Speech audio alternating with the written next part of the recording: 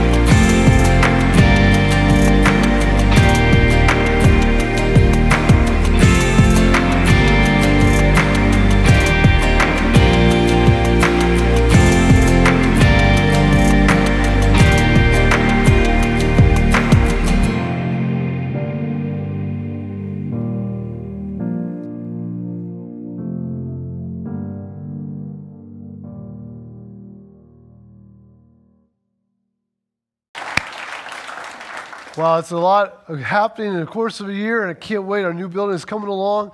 We now have all of the nursery rooms are all painted. They're actually, even as we speak, I think there's some people there working. I'm not sure why they should be doing that, but anyway, they're hanging the ceilings. You know, they're putting in the cross tiles in the ceilings for all the nursery area. And so that's happening even now. We got one of the walls of the back sanctuary. Soon we'll be knocking out that north wall and moving forward fast as we can. So thank you again for all your support and all that you continue to add to the kingdom and to Summit Church as well. Well, don't know if you heard about the little boy. His name was Bobby, and Bobby had a habit of stretching the truth a little bit. And one day he was coming home from school and saw a large black dog jump out of the bushes right in front of him in the street. And he turned around and ran as fast as he could back to the house and ran to the house. He yelled, Mommy, you're not going to believe what I just saw. What happened? A big black bear jumped out of the bushes and growled at me and raised up on his two paws and just began to chase me. And I outran him and got home just in time. And she began to be very concerned about Bobby's propensity to begin to exaggerate a little bit. And so a few days later, she told her husband, who was away on a business trip, about this particular event.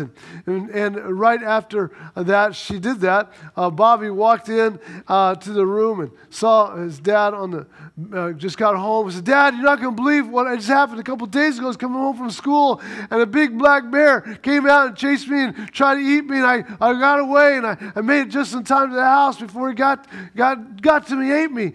And his father said, Son, I need to talk to you. I need you to think about your story a little bit. And he goes, okay. He says, now I want you to go to your room, son, and I want you to pray and talk to God about your story. Get on your knees and ask God what he thinks about the story you just told me. He goes, all right. He said, when you're done praying, you tell me what God says, all right? So he went to his room, closed the door. He was there a couple minutes. He bounced back out of the room. Dad, he talked to me. God talked to me. He talked to you already? He goes, yep. Told me everything I need to know about my story. Well, what did God say to you about your story? God said, Bobby, don't worry about it, because when I first saw that dog, I thought it was a bear too.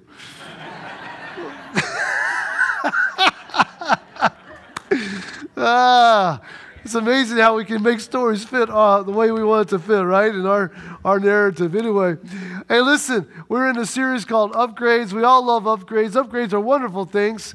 And we've been talking about the fruits of the Spirit and how fruits of the Spirit are in upgrades. I like upgrades. I remember I was coming home from a mission trip quite a few years ago. Been over in the Ukraine area for a couple of weeks, and I was kind of tired and ready to get home. We got on one of those big jumbo airplanes, and one of those kind of like 3 seats, and then 5 in the middle and 3 on the other side. Big, huge airplanes. And so I'm going down the aisle, and all these people on this plane, and I'm looking at my seats and wondering which one. I'm just hoping I don't get that middle section, right? And that would be a long 10, 12-hour trip. So I'm looking, and sure enough, I'm in the middle section. Not only am I in the middle section, I'm in the middle seat of the middle section. For about 10 hours, that's going to be a long, long night. And I was already tired. And so I sat down. I'm like, oh, my goodness. And about that, I said, Lord, please, no big people next to me. You know, please, I'll take the middle seat, but just no big. Well, I'm telling you, probably the 2 biggest people on the plane, they saw the jumbo plane, and they said, that's for us. And they got on the plane, and they sat right next to me, one on each side. So much so that they bled over into my seat. You know what I'm talking about? They just kind of like, there was more people in the seat. And so I literally had to spend the whole night lean forward, while they just kind of, because no guy wants to be touching other guys. You know what I'm talking about? It's just like a guy thing. So in order to be in touch, not touching them, them not touching me, I literally spent the whole night like this, sitting like that. And about that time, I thought to myself, I would give anything for an upgrade. You know what I'm saying? I would give my right arm, my left ear. I could use an upgrade. I like upgrades, especially when I'm uncomfortable. I have some good news for you. God has given you an upgrade. He's given you 9 upgrades, in fact, called the fruits of the Spirit. It's found in Galatians chapter 5. Let's look at this together. In fact, I want us to read this together like we did a couple weeks ago. Can we all do this? But the fruit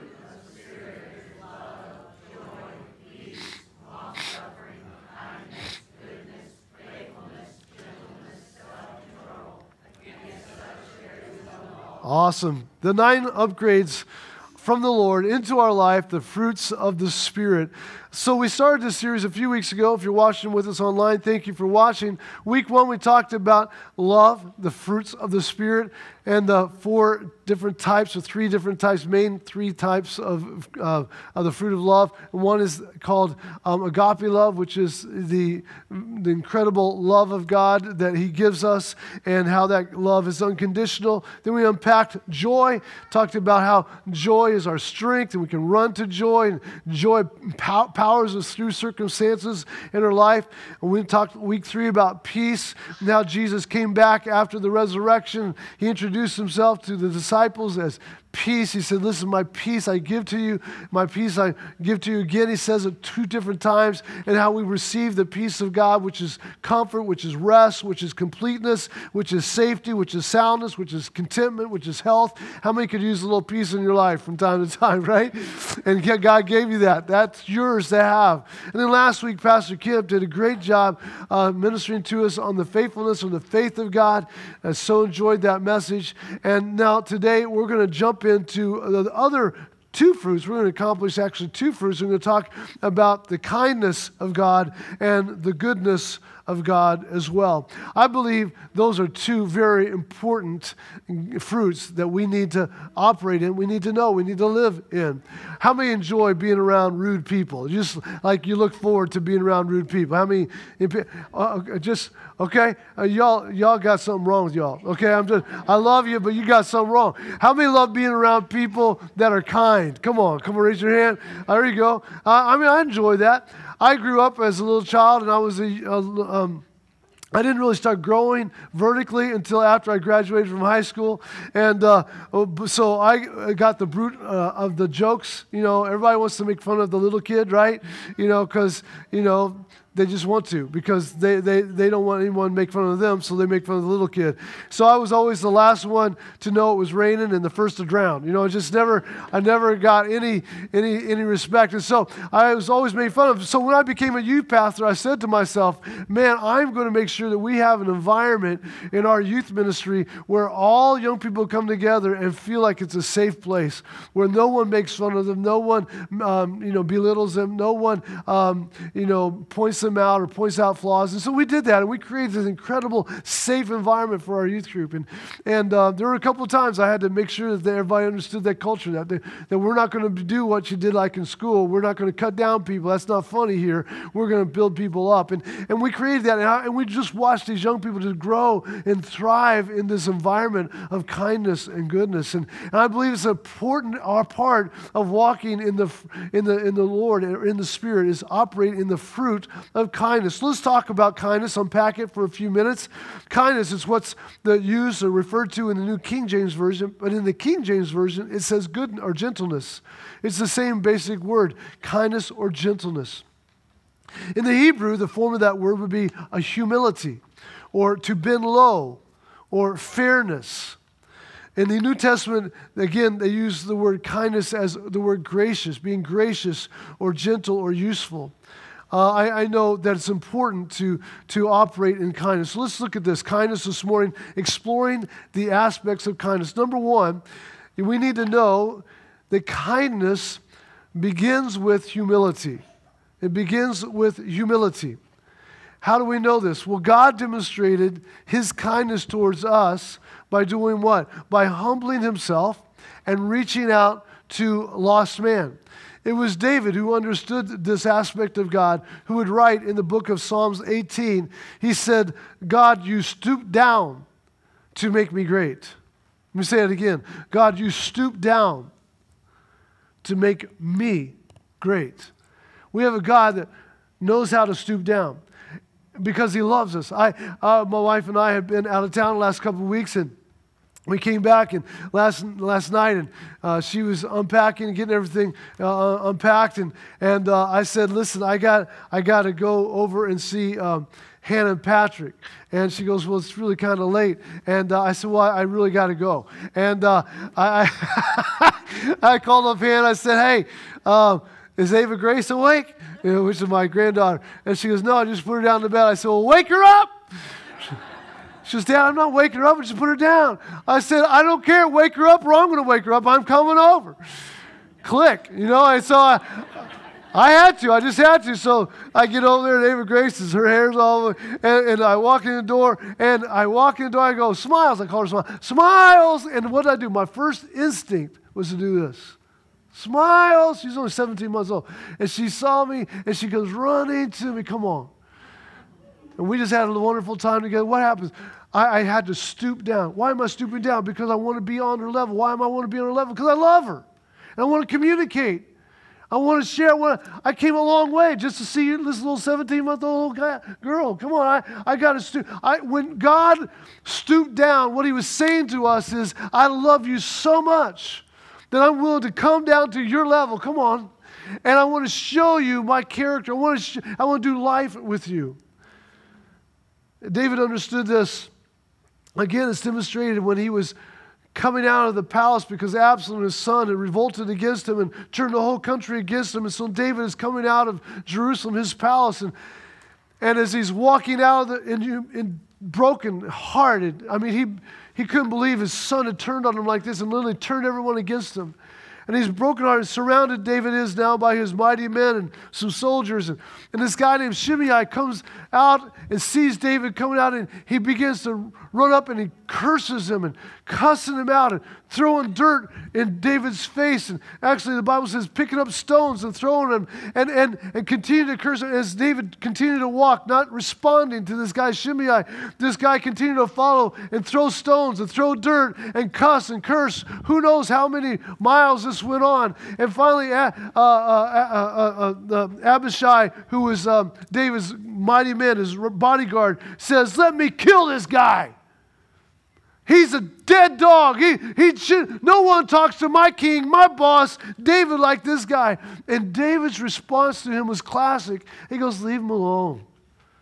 He's got rocks flying out. Just leave him alone. Why? No one does this to a king. And David's response implied that maybe God wanted to teach him something through all of this. How many times do you look at people that cause you a bunch of trouble and think, maybe God's trying to teach me something? Not very often, right? But definitely David. And so my thought is that maybe when we understand that God is gentle, we aren't quick to judge other people and lash out at people like we tend to do. It's hard to show kindness while at the same time I'm judging their motives, isn't it? Jim Cymbala tells the story about his mother and how he's a great preacher up in New York, and how he grew up in a very holiness type background church, which didn't allow the women to wear makeup or pantsuits or things like that. They couldn't wear red shoes, couldn't wear red lipstick, couldn't put makeup on, couldn't cut their hair. They just really felt like that if you did any of that stuff, you weren't holy. And so they didn't know, the church that he grew up, that his father, his mom's husband, was an alcoholic. And he would many times come home from work after binging on alcohol and would beat her up. And one particular weekend, he did exactly that and beat her to a pulp, and she had this huge black eye. So wanting to go to church, she felt embarrassed to go with a black eye, so she put on makeup to cover her eye. And she went to church, and only to find out that the majority of the women in the church afterwards began to talk about her behind her back and say that she had compromised her faith and that she was a worldly person. She had a Jezebel spirit, and she needed to get right with God and repent because she's becoming like the world now. They had no clue that she was covering up a bruise that she'd been beaten by her own husband from, and that she was just wanting to be a part of the body of Christ, and so she put on a little makeup to cover it up. But yet we judge people so quickly, don't we? Come on. Thinking that we know all the facts and all the details when we really don't know anything. I like what the person said. It says, if you wash another person's feet, then you will learn why they walk the way they walk. Oh, yeah, okay, I'll say it again. If you wash another person's feet, if you'll humble yourself, then you'll know why they walk the way they walk. People don't walk the way they walk just because they woke up and decided to be a troublemaker. there's many times there's faults, yes, inside of them, but it came from somewhere. It's a hurt. There's a wound. Maybe you should humble yourself a little bit, understand why. What's interesting about this story that I just share with you is that 3 chapters later, this same guy, as now David's walking back into Jerusalem to take back his throne that he had lost temporarily, as he's walking back in, the same guy that's throwing dirt and cussing and cursing him falls at his feet and goes, forgive me, I was stupid. I had a stupid moment, forgive me. And David does. Gentleness, kindness, it starts with humility. Number 2, I need to understand that I experience God's kindness as I surrender to Him. I can never experience God's kindness without surrendering first to Him. Isaiah 40, verse 11, He tends His flock like a shepherd. He gathers the lambs in His arms, and He carries them close to His heart, and He gently leads those that have young. That word gently leads literally means He gently leads to a place of rest. He gently leads to a place of rest. In other words, God's gentleness towards me brings rest to my spirit and to my soul. This is the kindness of God. I experience it only when I surrender to Him. I can't experience the gentleness of God without surrendering to Him. But once I do, aren't you grateful for His gentleness? Come on, can somebody say amen? He's a gentle God. Number 3, kindness must be shown to everyone. I would rather say kindness must be shown to almost everyone. Just almost. I'll go with almost everyone. That at least gives me the opportunity to exempt out and opt out of a couple of instances where I don't have to be kind. Come on. Because we all got that person, that neighbor, that coworker, that relative, that spouse, that child, come on, where you just rather not be kind at this moment. 2 Timothy 2:24, the Lord's servant must not quarrel. Instead, he must be kind to everyone. See, kindness is not passive. It goes out of its way to show kindness. Look at this, 1 Peter 2:3. You have tasted that the Lord is bad. Oh, what does it say? You taste the Lord is gracious. The Lord is good. We've experienced the God, and when I taste it, when you taste something, you go, oh, that's sour, or oh, that's sweet, or oh, yeah. When you taste God, all you can say is, oh, He's gracious, He's kind, He's good. That's what He is, good. The word good is the word Christos in the Greek. It means gentle. A kind person is looking around at all the needs around him. And you know what he wants to do? He wants to do something about it. That's what a kind person does. A kind person looks around and sees deficiencies in his community, in his workspace, and people that he works with, and wants to do something about it. And so makes sacrifices towards other people in order to alleviate their pain and their hurt. Oh, you need propane in your grill. Sorry about that. Hope you can somehow figure out how to cook your steaks without any propane. No, hey, you need some propane? Here's some of my propane. You need some help in babysitting the kids? Hey, we'll take our Friday night. We'll babysit your kids for you. You need a break. Can I take your son fishing? I know he doesn't have a father, or his father travels a lot. Can I take your son fishing? Teach him how to fish a little bit. Can I take you a meal because I heard that you're not feeling good? Can I help you out a little bit? Can I just help you maybe learn a trade, or can I help you get into college? Can I adopt a child? Can I support a missionary? Can I give oil changes to single mothers or widows? Can I mentor a child and be a father or mother to them? Can I love on the unlovely? Can I help out in someone? Can I just show a little kindness? That's what kindness is. The good news is, here's what the good news is, what we just saw in the video. You know what? We have a kind church. I believe I am totally surrounded by kind people. I mean, I actually probably don't even need to be preaching this to you because you're so kind. So I'll just preach to myself, all right? So I'm going to preach to me and y'all just listen. But I believe we have an incredibly kind church. Question for you, who is the kindest person you've ever known? I mean, just take a moment to think back through your life. Who's the kindest person you've ever known in your life? I try to answer that myself. I asked Melissa, and we kind of thought to ourselves, and you know what? I couldn't name just one. There's so many kind people I've experienced in my life. And at different times, at different seasons, different people have stepped up and just shown me this incredible kindness, this kindness I didn't even deserve.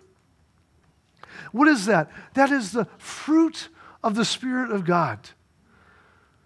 It's selfless in nature. It's something that you choose to do. Number 5, we learn that kindness endears you to people's heart. Well, let me just go. Did I do number 4? Did I do 4? Oh, okay. So I just gave you 5. So we'll hold out. Go back to number 4. Number 4, it's not your nature to be kind. You don't wake up and go, woo, I'm a kind guy. I was born kind. I grew up being kind. You know, I'm talking to my little granddaughter, you know, her first letter and her first word that she's learned, I hate to say this, but it's the word no. I'm like, at least Papa or something like that, but no. It's not our nature to be kind. Romans 3:10, there's no one righteous, not even one. We're not born. See, the philosophy of our day and our age is that everybody's good. Can I just say that is a flawed philosophy? We are born rotten to the core. It is Christ that has to come and redeem us and save us even from ourselves. The hardest deal, Moody said this, the hardest thing God has to do is to make people kind. I mean, the difference, look at animals. Animals are not kind to one another. I mean, they live in a jungle. You try to take a wild animal and try to somehow make it, something that, can be inhabited with people. And many times we've realized we can't do that. We have to put them in cages just to enjoy looking at a wild animal. Why? Because it's not their nature to be kind. They want to hurt. They want to do damage. They want to kill. That's their nature. And the only thing that separates me from an animal is when I step up and I decide to be kind and I walk in the Spirit and not in my flesh, not in my soul. It's a challenge to be kind. Because I live in a world that says, me first, what's in it for me? Oh, you want me to do you a favor? Okay, what do I get out of the deal? That's the world we live in. But kindness is something I have to develop. It's the selfless nature that I live with. Number 5, kindness endears me to people's heart. This is what I was mentioning to you. Rehoboam is the classic story. He's the king that inherited the throne of Israel right after Solomon. We've heard of Solomon and what a wise man he was and what a great king he was. At the epic peak of Solomon's rule of reign, Israel was the powerhouse of the world. He had taken from David this small country and made it bigger and larger and powerful.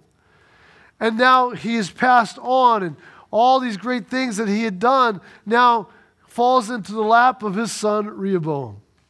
Rehoboam.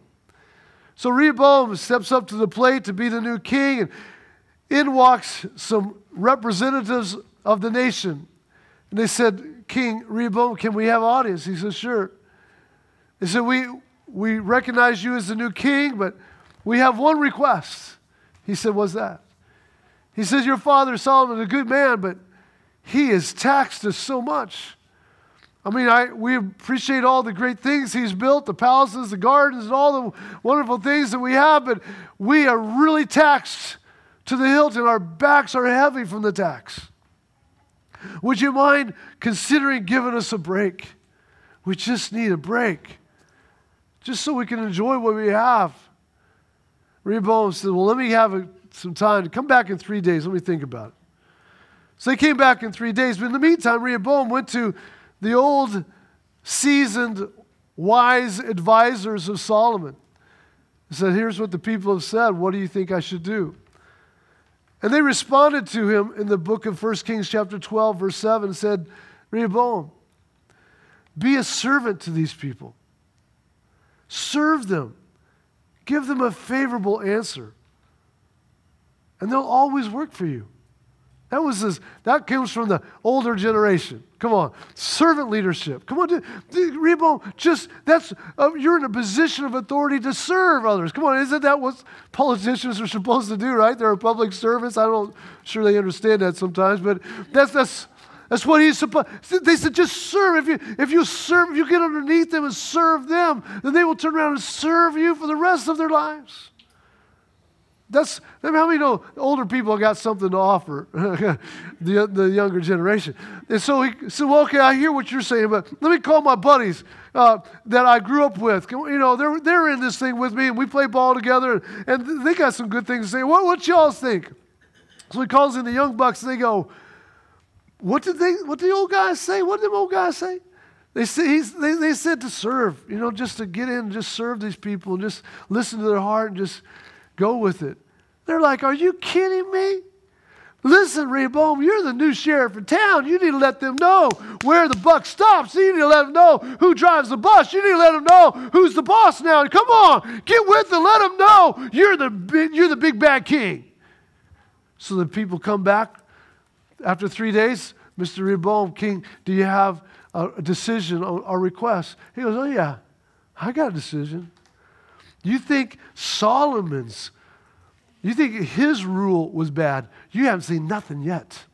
In fact, they said, he ruled you with a whip, but I will rule you with a scorpion. In other words, I'm letting you know right now that I'm the new king, and things are going to get even worse and even harder for you. Don't be asking for favors anymore. Don't be coming back up in here asking me to relent like that. No, don't you think I'm going to be kind to you? And because he lacked kindness, those representatives walked out and they said to him, you know what? We don't need you as our king. We'll make our own kingdom. And those 10 tribes gathered together and separated themselves from the whole nation of Israel, left Rehoboam, the new king, with only 2 tribes. And for the rest of the history, that country of Israel separated and divided and never ever came back together again. In fact, for the rest of history, they would literally fight against each other, brother against brother, and be angry at one another and make divisions and hurt one another. And the kingdom never ever became unified again, all because one man who was in a very opportune moment of history decided he was not going to show kindness, but he was going to show greed. He was going to show a hardness and be a cruel man. I want you to know that God gives you opportunities and set seasons for you to show kindness. And if you will show kindness, it will bring people together. It will make people love one another. It will cause people to enjoy one another. God brought you to the place that you're in so you can turn around to your left and to your right and show kindness to your brother and kindness to your sister and bring healing to a land. That's what our land needs. It needs healing. It needs kindness. Where's the kindness in our land? And for the rest of all of history, people's lives were changed that were at one time brothers and sisters because this one man decided not to be kind. Breaks my heart. Number 6, kindness is an attitude followed by an action. Forgiving another person is an action that has an attitude of, I love you despite what you've done to me. Opening the door, letting someone get in line, complimenting someone. Obviously, we understand all these things. But Jesus demonstrated kindness everywhere he went. He would take a woman caught in adultery and say, no, your law says that she should die, but we're not going to do that. He showed what? He showed kindness. Many think that David's greatest act of a man was his killing of Goliath. And you can tweet this one. Greatest act of David wasn't killing Goliath, but it was not killing Saul. Saul was the king that he was serving underneath at that time, who had chased after David trying to kill him.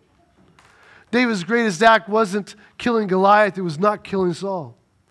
When he had an opportunity to kill Saul, when Saul came to relieve himself in the cave that David happened to be finding, and when Saul was chasing the very man who was hiding in the cave, he chose to relieve himself in. And while he was doing his business, David slipped over there and cut a piece of Saul's robe off of him. And when Saul left the cave to go on his journey to find David, David comes out of the cave and holds up the piece of robe of the king that he had just cut off and says, "Hey, you missing something?"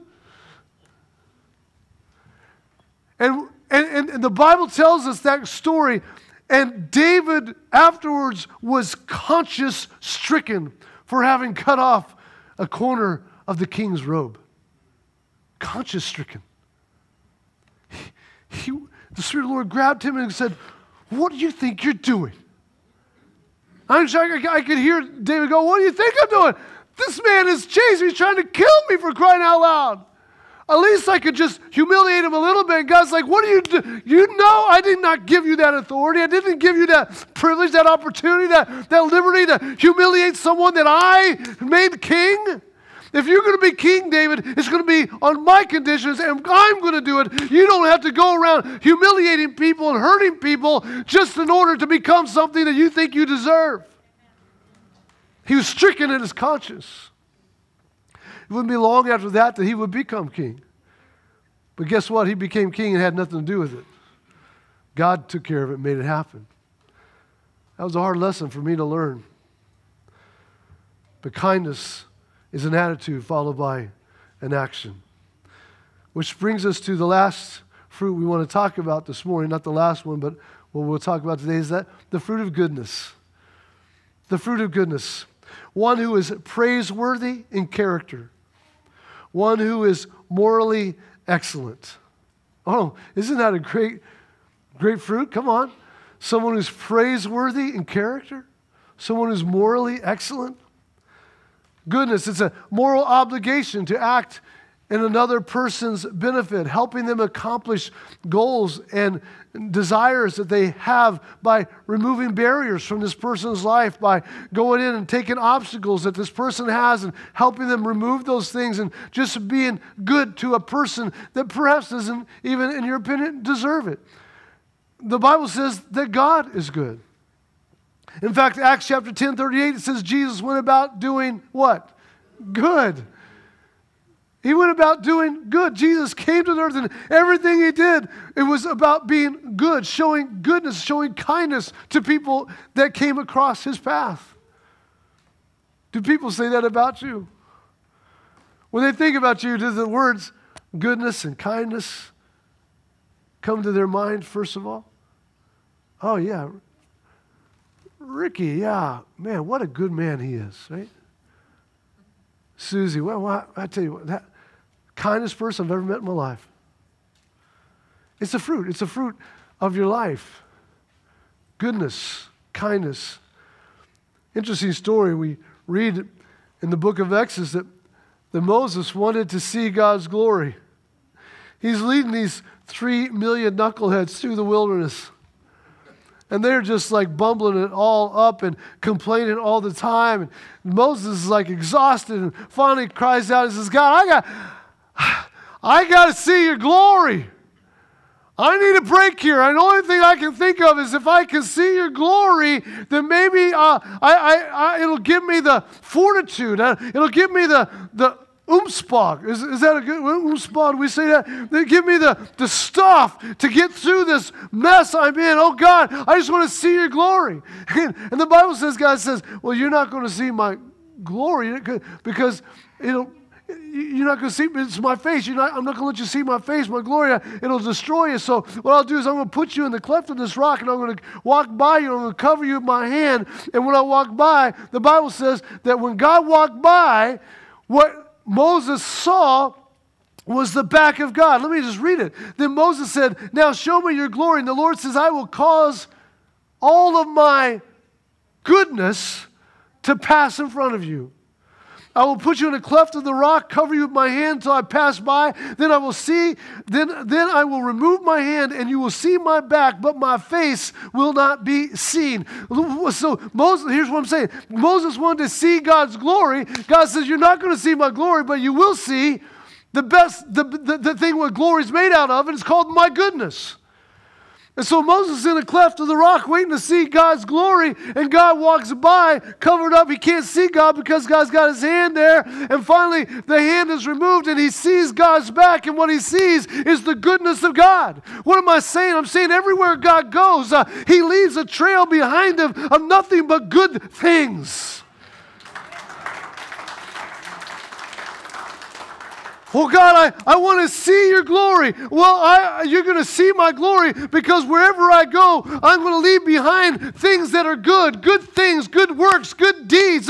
People whose lives are going to be lifted up. Their character, their mentality, their personality, their lives are going to be touched and redeemed. Why? Because you've walked by and because you're filled with my glory. You're going to do good things. Things are going to fall off of you that are good, and people are going to be blessed. And you're going to be a manifestation of my glory in the earth. The glory of God is connected to the goodness of God. You can't see the goodness of God without seeing the glory of God. You can't see the glory of God without seeing and experiencing the goodness of God. They go like this together. People are put into my life, though, from time to time to reveal my goodness.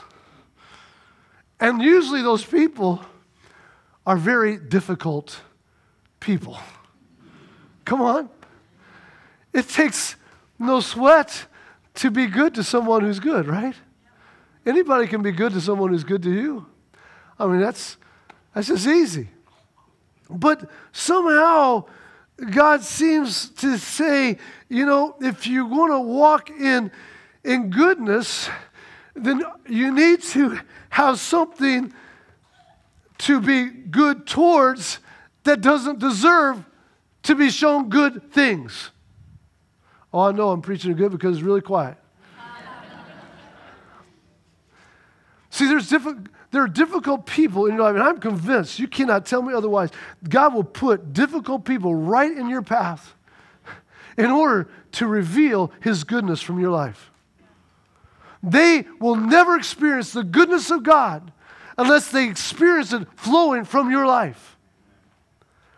Difficult. I'm talking about difficult. I'm talking about stubborn, mean. How many know what I'm talking? Have you experienced a mean person in your life? Come on. Am I the only person? Seriously? The rest of you haven't experienced where? I need to be in your life and live your life. I've experienced flat-out mean people. Get up in your face, cussing at you with spit coming all over your face as they're cussing at you. Come on, I'm talking about mean people, difficult people, selfish people, greedy people. And these are the people you want to read my hand, read my palm. But God goes, no. I caused that neighbor to move right beside you for a reason. They need to see my glory. And the way they're going to see my glory is they're going to see your goodness. And the gooder you are, the greater my glory is going to be that they see. So people come in and they're saying, "Man, Pastor, I got a really difficult person I'm dealing, and I don't know what to do with this difficult person." Well, on a scale of 0 to 10, how bad are they? They're like a 7 on the difficult scale. I mean, 7. They're moving quickly to a 7.5. I mean, at 10, I'm going to bust. I'm going to go ape on. I'm going to kamikaze on this person. They're about to flip my lid. And what do I do? I've said, well, they're at a 7.5. What you need to do is raise your goodness level to about an 8. And cause your goodness to overwhelm their difficulty. Listen, reason people go off the handle and go literally ballistic is because there's something inside of them that has hurt or wounded. And on top of that, they're coming in contact with something that's confronting them in the spiritual dimension that you don't even see. So what you got to do is you got to pour it on. Pour it on. Oh, okay, the meaner you are to me, the gooder I'm going to be. Go ahead, slap this cheek. See if I won't let you slap this one. You want to slap this one? How's that feel? Slap this one again. You enjoying that? Getting a good workout? Good. I love you, man. You want to come to my house for dinner tonight? Oh, you need a shirt? Here, I'll give you my shirt. I'll give you my coat too. Oh, you want me to carry this bag with you for a mile? I'll carry it 2 miles. Come on. The Bible tells us, it's always admonishing, do good. Everywhere Jesus went, he did good things. God put his spirit inside of you so the fruit of goodness will flow out of you and it will just splash over all the difficult people around. Oh, it's the goodness. It's not something I work for. It just flows out of me. You don't have to work. I'm going to get up. I'm going to be good. I'm going to be good. No, that doesn't work, right? I'm going to be good. I'm going to be good. I'm going to be good. Oh. No, it just flows out. You don't work at it. It just flows out of your spirit. That's why you need to be filled with the Spirit. Lastly, worship team, come on up as we get ready to close. And remember, Rita's Ice is right outside waiting for you, okay? It's free, all right? It's free. Some of you are like, well, how much is this going to cost? It don't cost you anything. It's a good day. Talking about the goodness. I can't charge you for something. We're celebrating the year of anniversary. Zacchaeus. Remember that story, Zacchaeus? Zacchaeus was a wee little man, and a wee little man was he. And in a sycamore tree, climbed up in a sycamore tree. Remember that story? Jesus is passing through Jericho. Zacchaeus was the tax collector for the city. He was a Jew himself, but was the tax collector. No one liked Zacchaeus because Zacchaeus would charge people unfair amounts of taxes, would slide it into his pocket, and that's why he had such a nice house, perhaps. That's typically what tax collectors would do. They would pad their own, so they had nice things as everyone at the expense of everybody else. And so no one liked the tax collector typically for the city because they felt like they had turned their back on their own peers, their own friends. And Zacchaeus, no doubt, was no different. The thing about Zacchaeus was he's a very short man, vertically challenged, and so he wanted to see Jesus, heard about this Messiah passing through town, goes on ahead of Jesus, climbs up in a tree so he can get a good view of Jesus. Jesus passing through the town, surrounded by hundreds, perhaps thousands of people, touching him, pushing him, talking, Jesus, Jesus, Jesus, Jesus, Jesus, walking through town. He's the superstar. He's the rock star. He's the man of the hour. He is just everywhere he goes. Things are happening, exploding, earthquakes taking place in people's communities. He's walking through Jericho. No doubt the same thing's happening. He gets right there to the sycamore tree, looks off, goes, hey, what's up? Zacchaeus, why don't you come on down? I want to have dinner at your house tonight. What? Jesus wants to have dinner at the tax collector's house. He couldn't have it at somebody else's house who was a nice person, a good person who deserves to be, at his house. He's got to pick the tax collector. And Zacchaeus, he rambles down the tree and he stands before Jesus. And Jesus hadn't said a word to him. He didn't get in his face and go, now, not only are you a wee little man, but you're a snake. I mean, he didn't say that. Come here, little Zacchaeus. Let me give you a piece of God's mind. These are God's people. Look how you're treating them. What's wrong with you? Zacchaeus' legs like, do you think I could destroy you right now? I could pinch your head off. I'm sitting here from God. I'm here to point the wrath of God and I bring judgment. He didn't do nothing of that. He just said, hey, you want to have dinner tonight? Zacchaeus scrambles down the tree, looks at Jesus. I imagine there was a moment of time I could see tears coming down Zacchaeus' cheeks. And he says, I tell you what, I'm going to give half of everything I have away. And if I've done anyone any wrong, I'm going to give them back 4 times what they've given me. If I've done anything wrong, I'm going to give back 4 times what I owe them. And that's how he experienced Jesus. That's how he experienced Jesus. He was affected physically and emotionally and challenged spiritually by the kindness of this man who hadn't said a word to him yet other than, let's have dinner. So much so, play it out. Let's just just do a little role play for just a second, if that's okay. Zacchaeus no doubt had several enemies in the community that he had taken advantage of.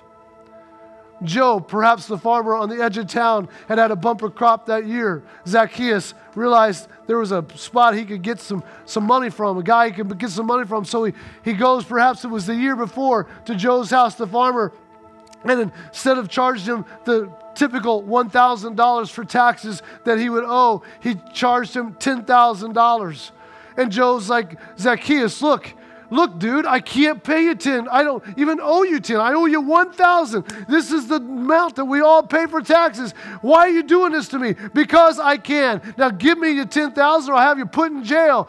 And he had to perhaps sell an oxen. Perhaps he had to sell 2 of his oxen. Perhaps, he had to borrow money from his relatives. Perhaps now after a year of this kind of life, he's been working himself to the bone. He's hardly sleeping at night. He's hardly eating. He hardly sees his kids. His wife is so upset because they're in this bad position financially because of that wicked man, Zacchaeus, in town, who's now living high on the hog at their expense, who has now a nice swimming pool and a tennis court and bowling alley underneath his house, all at their expense. And you can imagine the anger and the bitterness that they live with because of this rudeness and meanness of this man who took advantage of them. And she's sitting there at the table, and perhaps they're at the table, and he's sitting there with his 2 kids, and he's about to fall asleep in his food because he's worked 16 hours for the last 45 days, just trying to get ahead, trying to get back to where they were. And they hear this on the door. And Joe scoots back from the table, and he goes to the door. Bloodshot eyes, weary, can hardly walk. From a hard day's work, he opens the door, and there, who is that? It's the rat, the snake, the mean little man, Zacchaeus, the hateful, greedy little spider. Can't think of anything worse. And he goes, seriously? What do you want now? How much you want now? No, I don't want nothing. Well, why are you here, for crying out loud? Who is it, Joe? Hold on. What do you want? I've already given you 10,000 that I did not owe you. I'm working myself to a bone just because of you so you can build your fancy little house on this side of town. What do you want now? Zacchaeus says, I want to apologize, Joe. What? I want to say I'm sorry. What? I know. Joe, I'm telling you, I'm sorry for what I did. And I was totally in the wrong. And Joe, I just want to ask your forgiveness. Would you mind? What are you talking about? Joe, I was in town a couple of days ago, and a guy walked through town, and they call him the Messiah. They call him Jesus, the Son of God. And he just asked me to walk him to my house and have dinner with me. And Joe, my life's changed. And I realized, I couldn't even sleep last night, Joe. All I could think about is how wrong I'd done you. Joe, will you forgive me? And in fact, Joe, here, and he hands him an envelope. Here, Joe. Here, I want to give you this. And Joe takes it. Zacchaeus says, I'm sorry for taking your time. I know you're eating. Have a good night. Joe, I love you. And he turns around and leaves, and Joe shuts the door and looks at the envelope and walks to the kitchen, to the dining room, and his wife says, who is that? It was Zacchaeus. What did that rat want? Wants more money?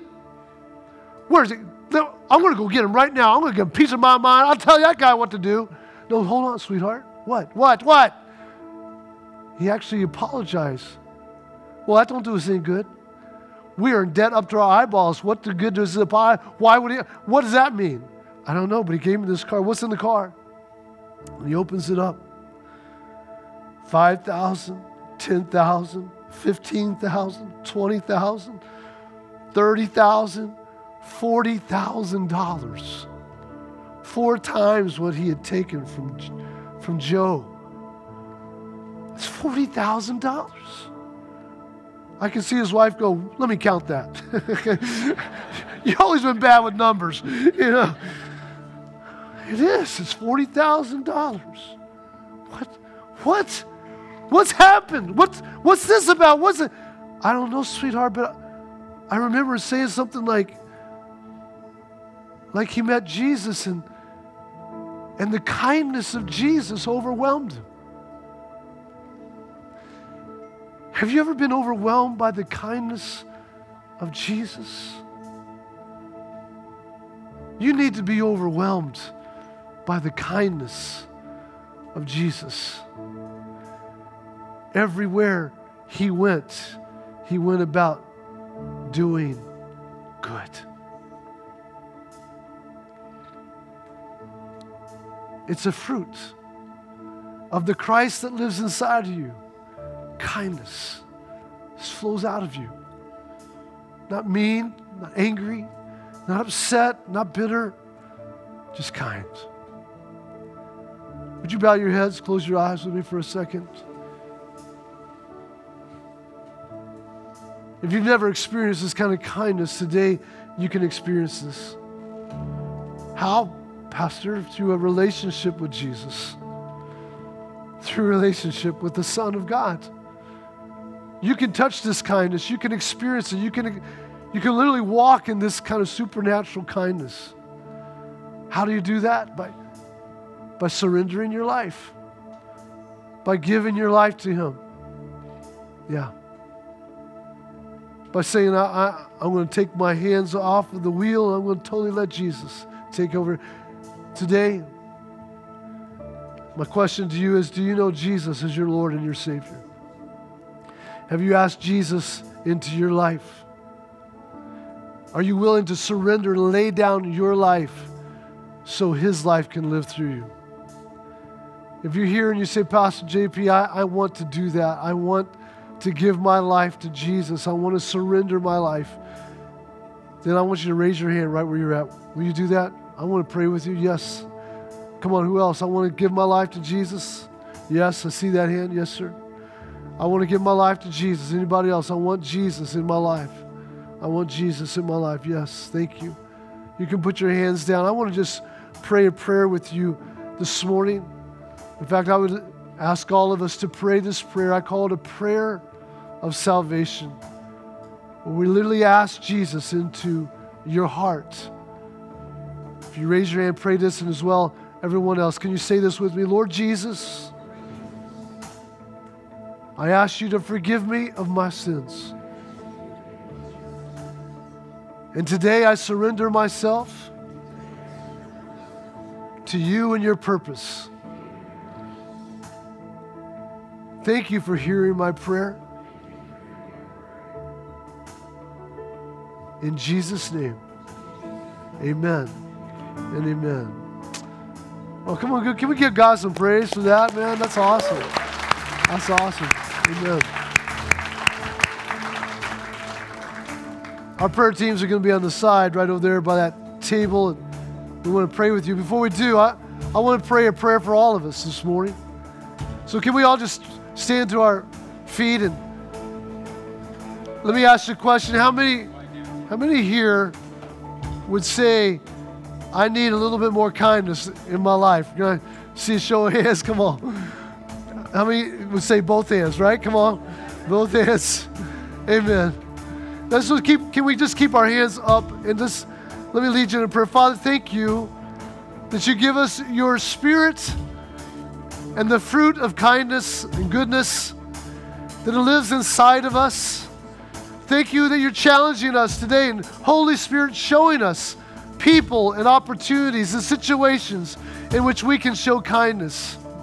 Thank you, Lord God, for that gift, that fruit that we've been given. And Lord God, we decide today to walk fully in total abandonment into the fruit of kindness, the fruit of goodness, and we're going to see the result of it in Jesus' name. Amen and amen. Come on, can you give God some praise? Come on, let's give God some praise. Thank you, Lord. We will see you Wednesday night. Don't forget, Serena's Ice. God bless you. Let's have a great afternoon and show some kindness.